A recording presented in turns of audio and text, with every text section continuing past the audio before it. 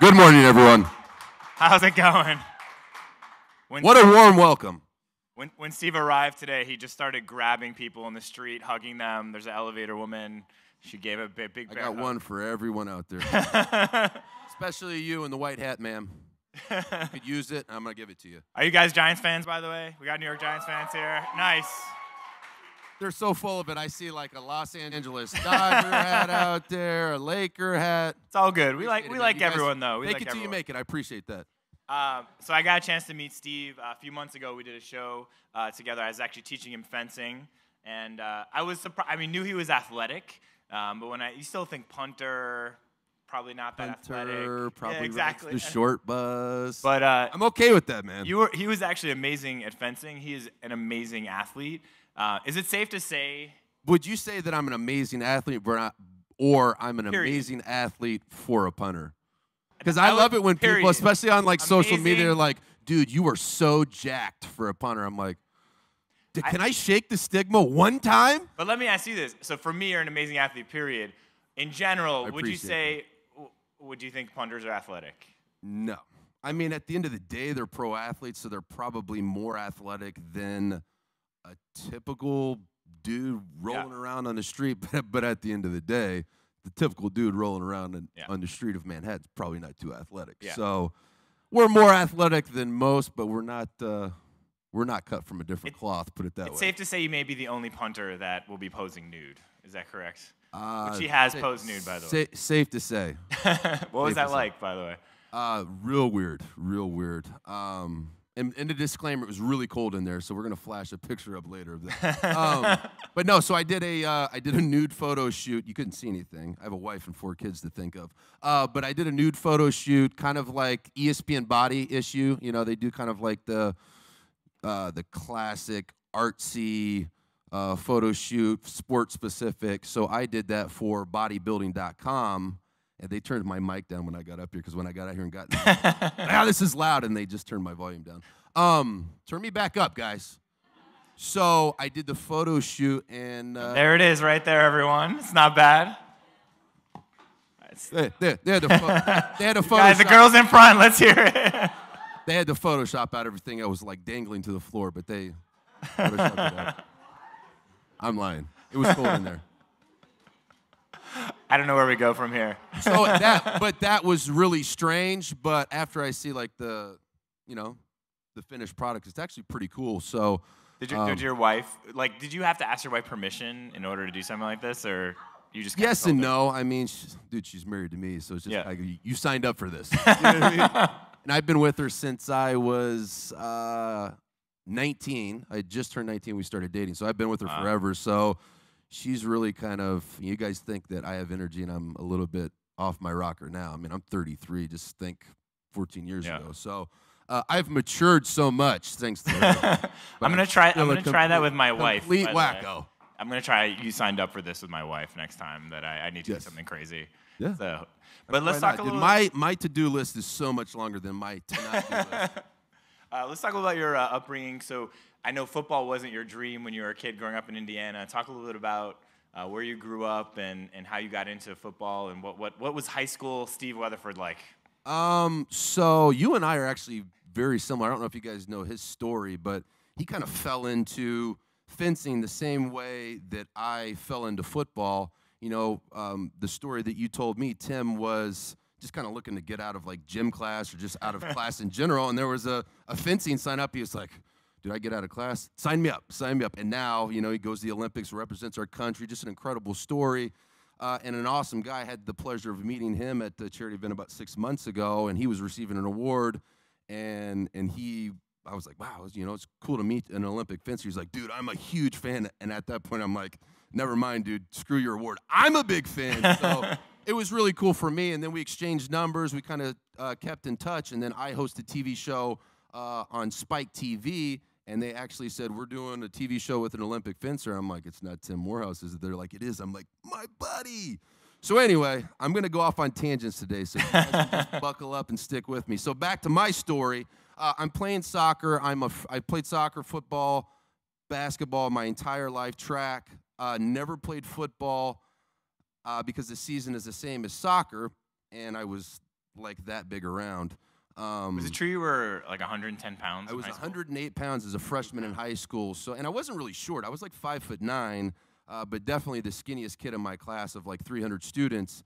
And I always had like dreams and aspirations of, being an elite athlete. And I was always fascinated with different ways to become bigger, faster, stronger, nutrition, recovery. And it was before you could just pull out your phone or and Google things or go to bodybuilding.com. And so I had to go to the library, and I had to, like, find books on my own at 14 years old. And mind you, like, I can barely sit still long enough to do a 20-minute show when I'm actually, like, moving around and talking. So sitting at a library and reading books to me was like a death sentence. But that's how much I wanted to empower myself with the knowledge. And once I did that, at that point, I devised a plan for myself nutritionally and in different training modalities to become bigger, faster, stronger. And during the course of 4 years in high school, I gained 117 pounds. So I went from 108 pounds to 225 pounds and enabled myself to be able to get a scholarship to college. And then once I got a scholarship to college, continuously, moving your goals up. At first it was like, I just want to not be the skinniest kid in class. And then it was, okay, now I'm not the skinniest kid in class. Now I want to play on the JV team. And then it was the varsity team. And then I wanted to be all-state. And then I wanted to be all-state in all 4 sports that I played. And, as I'm achieving these goals that I set out for myself, the ceiling for me, my potential gets higher and higher because I set all these micro goals for myself without knowing I was giving myself the ability to play professionally. And so it wasn't, I had the dream of playing professionally just like, every little boy did, sitting in their backyard, throwing the ball with their older brother or younger brother or dad, dreaming about catching a touchdown in the Super Bowl. Granted, I never got to do that, but I played in the Super Bowl. I kicked a football, but I was there, man. I was on the team. I was on the side. You did it. They even let me touch the trophy. But it was empowering myself. It was having a vision for myself and setting a goal. And once I kind of set the overall goal, and then it was about, these micro goals and those short-term goals leading to long-term success. And now I've played for 10 years. I've won a Super Bowl. I've been very blessed, and I still have the opportunity to continue to play. But for me, that's not in my heart. My heart is fitness and helping people, inspiring people, motivating people to show them, like look where I was, man. I was a skinny bum from Indiana, and I took the time to give myself a chance. And it's not like, I want everybody to be on the front of magazine covers. That's not what I'm trying to impress upon everybody sitting out in the crowd and people viewing at home. It's more about having a vision for yourself and having that vision within something that you're passionate about, and then setting a long-term goal. But then to be able to achieve that long-term goal, it's about the micro goals and the baby steps of getting closer and closer for that every day. And I break it down weekly to say, okay, on Sunday nights, I spend about 1 hour, and I plan out every single day for the next 6 days. And so I have an overall goal. And then at the end of every day, I kind of self-evaluate, kind of scout myself. Okay, how did today go? What did I freaking crush? What did I suck at? And then at the next week, I can kind of improve that. But I think if you have an overall, like an overarching goal for the day, a to-do list, a goal list, you can kind of give yourself a grade, A, B, C, D, F, on how you did that day. And sometimes you're going to be bummed out, and some days you're going to get done, and you're going to be like, man, I am the freaking man. I crushed today. And then you can kind of take that momentum into the next day and the next day. But I think in order for you to find that long-term success, it's those small goals that give you that tiny little sense of achievement. It could be something as simple as, today I'm not going to drink any Coke, and I'm going to drink at least a gallon of water. And then that, you do that for 30 days, and then it becomes a life habit, and then that will lead to, more health, more success, more energy.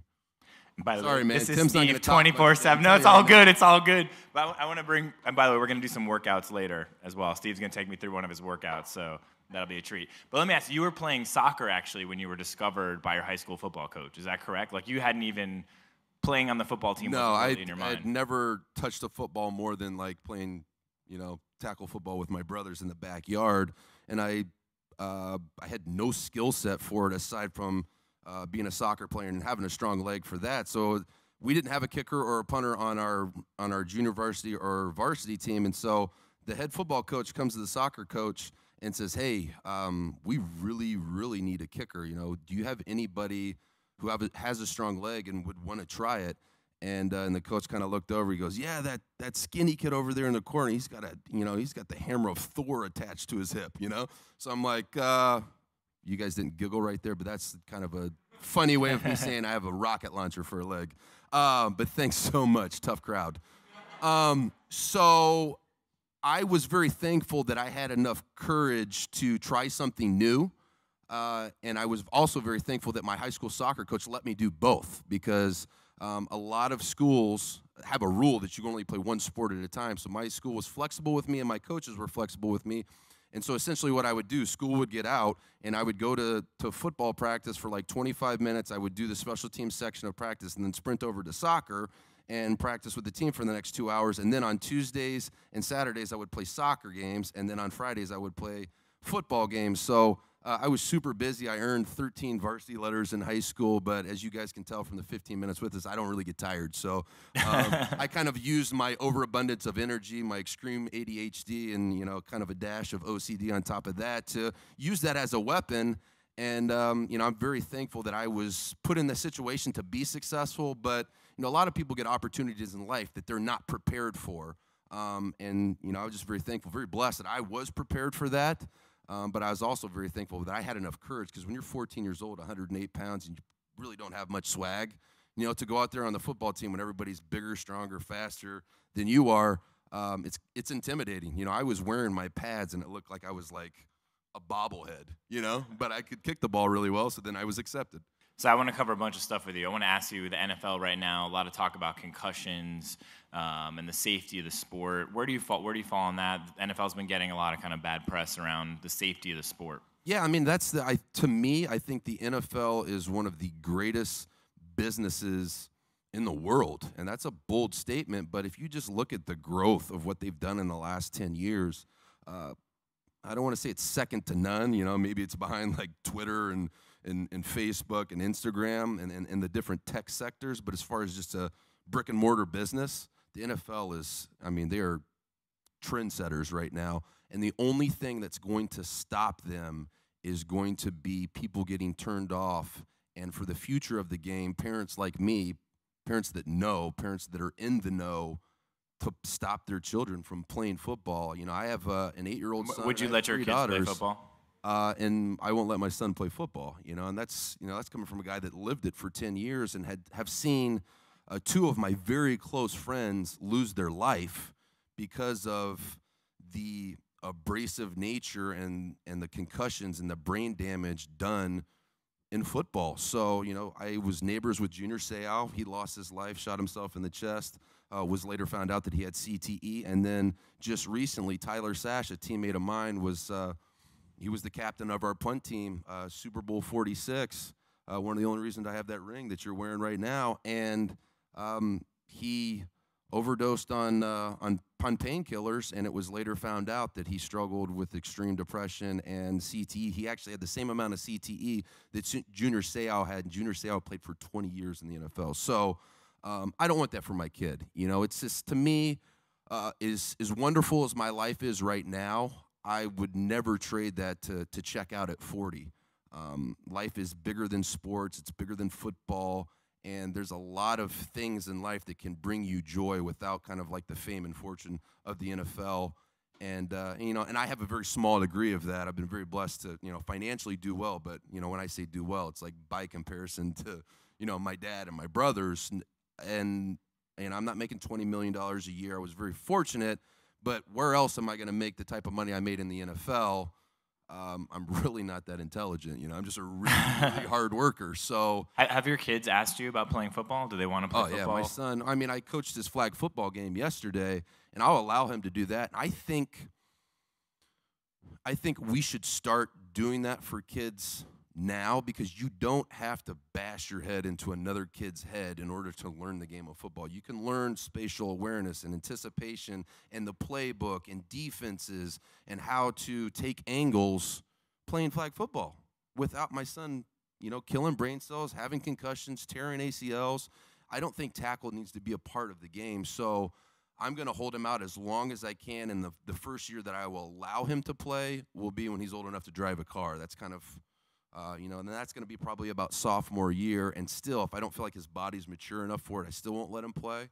But he's it must be tough for the league, though. I mean, that's all my saying. son knows. Yeah. That's all he has ever known his entire life. He's 8 years old, and I played for 10 years. So all he's ever known is me playing football. And it's a funny story. About 3 years ago, when he's 5 years old, I take him to church at our home in San Diego in the off season. And I pick him up from Sunday school, and the teacher didn't know that I played ball. And I was like, "Oh, how was Ace? Was he well behaved?" And she's like, "Oh, he's so good." But it was kind of strange. He was going around Sunday school and asking the other kids what team their daddy plays for. Like he didn't get it. Like he just thought dads played pro football. And so now he's older. He was asking the other kids at school, like, what team does your dad play for? Yeah, right. He's like, did your dad play for, like, the Chiefs or the Saints? Because my dad plays for the Giants, Super Bowl ring, no big deal. And then I kind of had to explain it to him, like, your dad's kind of a big deal, bro. Yeah. But not that big a deal because he only kicks the ball, but he's still on the team. We're going to keep talking, but you were going to show me some workouts. I want to make sure we get to that. So I know are you ready for this? I don't know if I'm ready for this, but I'm better tighten it up, guys. Can we get some crowd participation? So let's give it up. So one of the things Steve wanted to show me was how to get six-pack abs, and just so he's not the guy saying you should get six-pack abs who doesn't have them, you want to show these guys? Look, that is ridiculous. Wait, can you hold it up for a second? It was just a flash, man. It's kind of like Mardi Gras.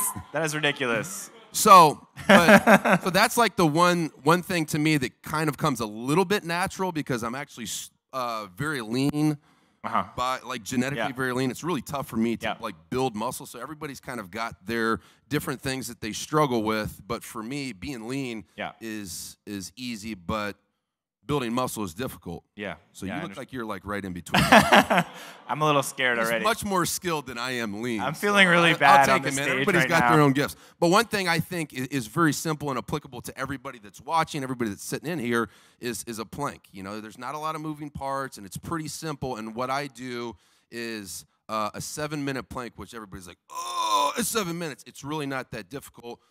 So essentially, Tim, let's go. Will you walk me through my plank? Okay. Oh, you're going to do it or I'm going to do it?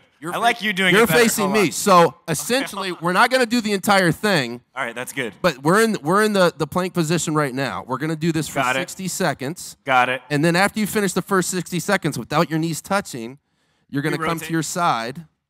And you're going to do that for 60 seconds. And then you're going to go to your right side.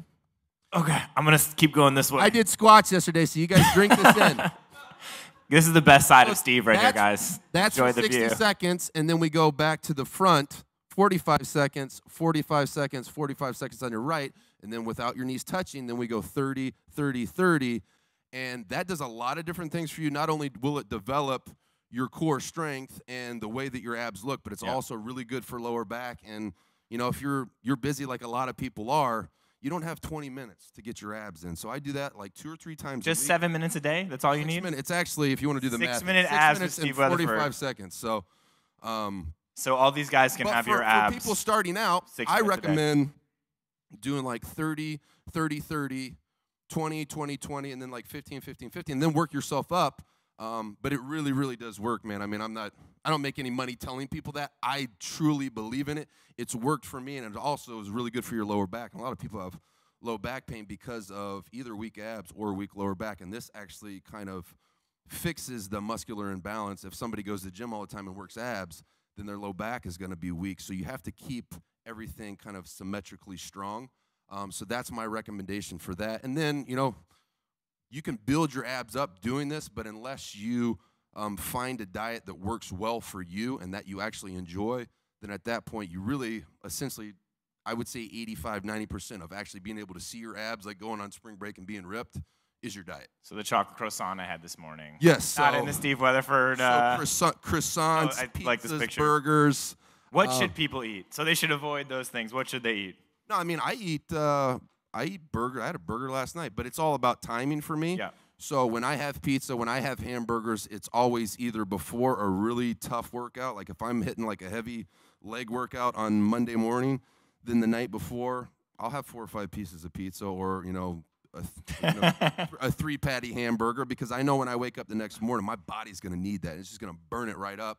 And then the other meal I have after that, I know my metabolism is so high, and I just, my body needs those calories, so it's going to burn it right up. So I can have pizza the night before and then a hamburger after. But then, the next couple of days after that, then it's going to be, chicken and rice and vegetables, whole wheat pasta, turkey meatballs type of stuff. So it's balance. You don't ever want to completely rob yourself of the joy of eating because we all love it. It tastes good. You get a little bit of euphoric buzz when you eat something that tastes really good.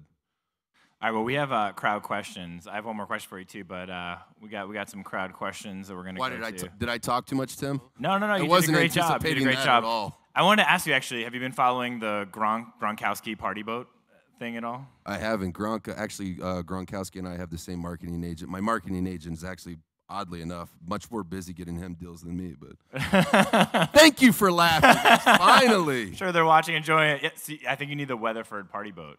Have you? I do. Rob Gronkowski. It'll be nothing but turkey, bacon, and protein shakes, dude. It's gonna get crazy.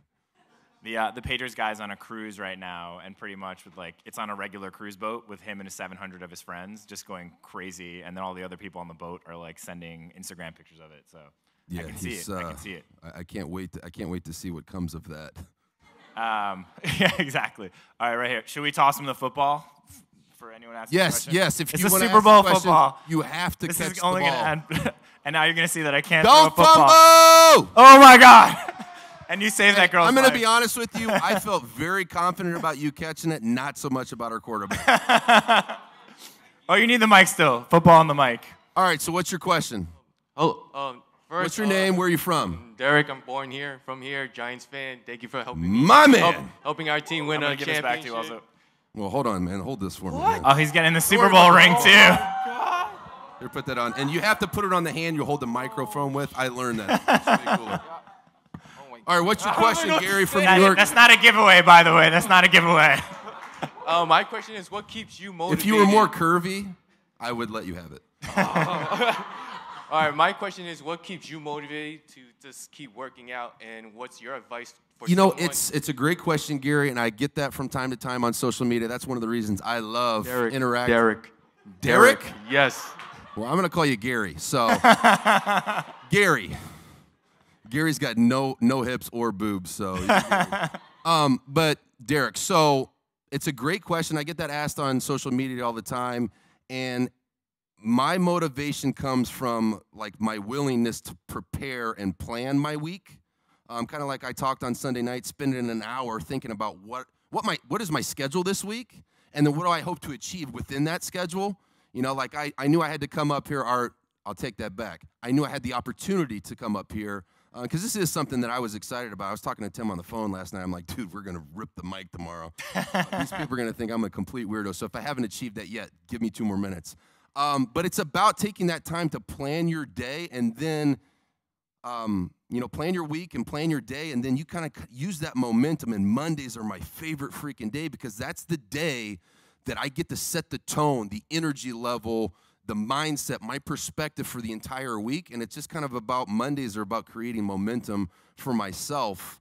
And, sleep is important. I don't get enough of it, but, I've already become, I don't want to say the master because I'm not a master, but of my perspective, I think the greatest tool that I have that I've developed for myself is my perspective.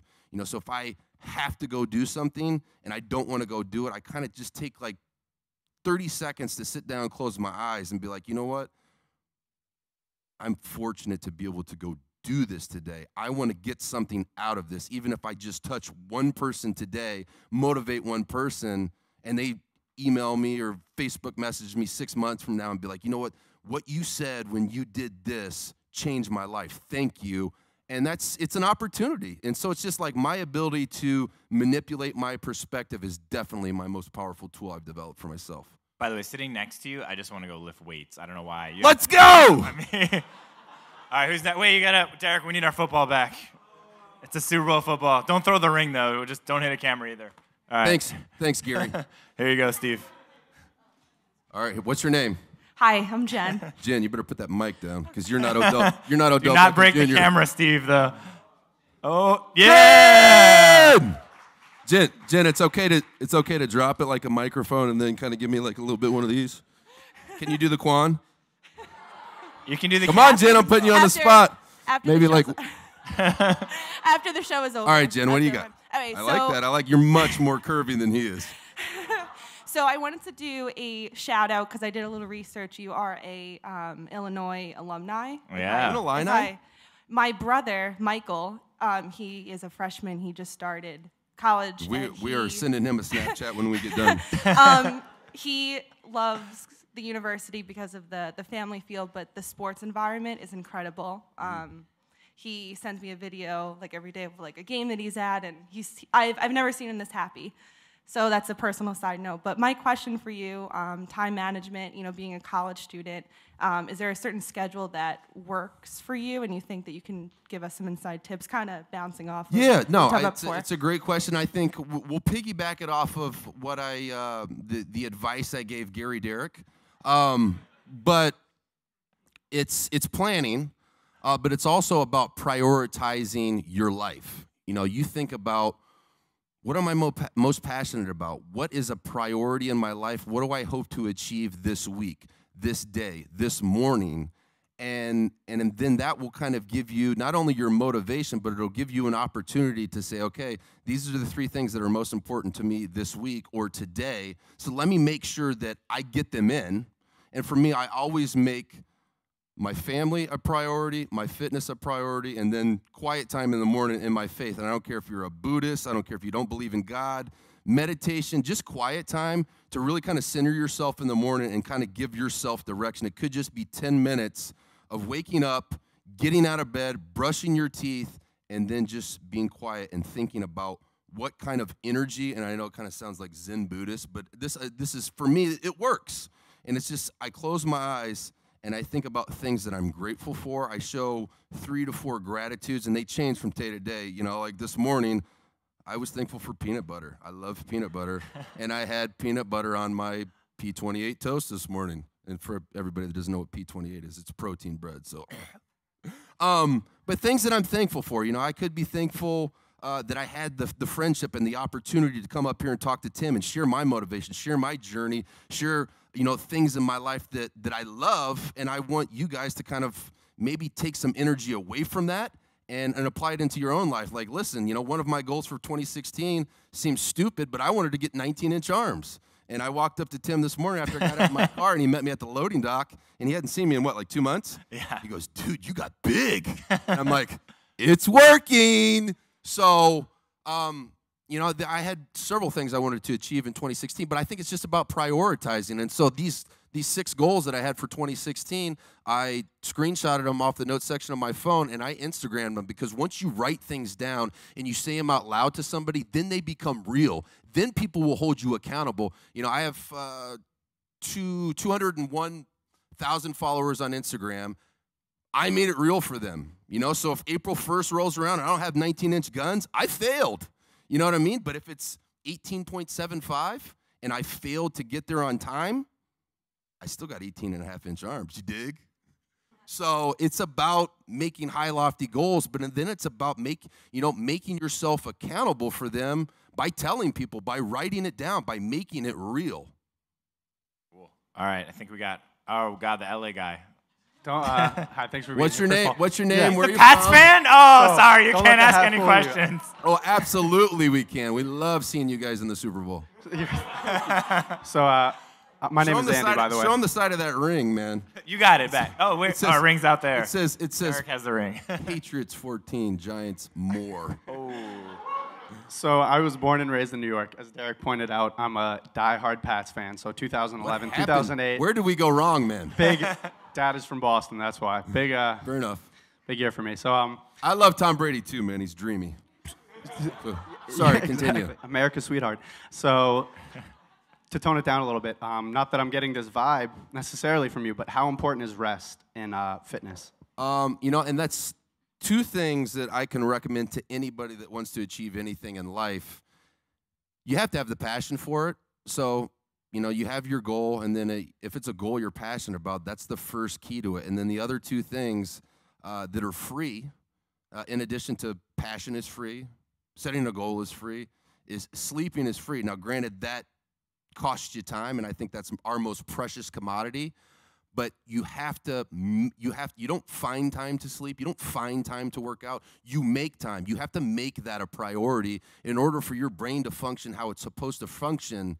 You can eat the healthiest out of everybody, but if you don't sleep and you're not getting enough water, that brings me to the next point. Drinking enough water, and I like the green tea and a coffee every once in a while, and I might have a little Red Bull and vodka. Not that I need Red Bull, but it tastes good. He may have had it before he came on stage. I know that up until that point where I'm going to kind of like treat myself to a Coke or a Diet Coke or a beer or Absolute and Red Bull, I need to get my water in. You know what I mean? So it's kind of like I want to have this later tonight, so let me make sure that I get everything in a row up until this point. It's a perfect example. I did a polar bear plunge on Saturday, Seaside Heights, and I rented a party bus. 30 of my friends, we drove down there, and I knew that we were going to be drinking the entire way down there. And I'm not much of a drinker, but I knew that I'm drinking all day, I'm exhausted, I get home at 4 p.m., I'm not going to want to hit the gym. And if I try to hit the gym, I'm probably not going to be able to drive there. So it's either there's going to be an Uber involved, and by the time I get there, dude, my workout's going to suck. So I ended up getting up at like 4:30 in the morning, going to the gym, getting my workout in, then meeting my friends at 8 a.m., and then I could enjoy the rest of the day because I made my fitness and my nutrition a priority. And then that enabled me to make Red Bull and Absolute a priority for the rest of the day. So, priorities, bro. Weatherford party bus. It's coming. It's coming. All right, I think we got one. I can't have a cruise ship yet, dude. I'm a punter, but I had a bus. And when I say a bus, it was really only 27 people. It was a short bus, but it was fun. All right, we got one more question in the back. Hey, Steve. Big Giants fan, so thank you. Yeah, we're the Giants fan. What's your name? Where are you from? Andrew from Queens. Andrew. And I just have two questions. I guess. Dude, you are trendy, man. You got like the headphones on your neck. Can we zoom in on him a little bit? A lot of accessories. Dude, you should be up here, man. You look way more cool than I do. My arms are bigger, though. That's the only reason I'm up here. Very fair. But I guess the two things I want to know was, one, you're huge on social media in general, and I know a lot of athletes try to do that. So what have you found to be your big success besides, I guess, the Weatherford Wednesdays, which you have? So what do you do as an athlete to get that big on those platforms? And then I guess the other question was, what's something that we didn't see on a Super Bowl run that would be, really awesome to talk about? I don't know if I can go there about the Super Bowl run. Okay, so first things first, how did I kind of build my social media following? Well, it takes time, and especially it takes time if you're going to do it genuinely. Like, I'm never the type of guy to exchange my integrity for popularity. So aside from a couple shirtless selfies, here and there, like a humble brag, I'm like, hey, guys, it's a beautiful weather out here. Look how warm it is, but I'm really just taking like a selfie video so you guys can see how jacked I am after I worked out.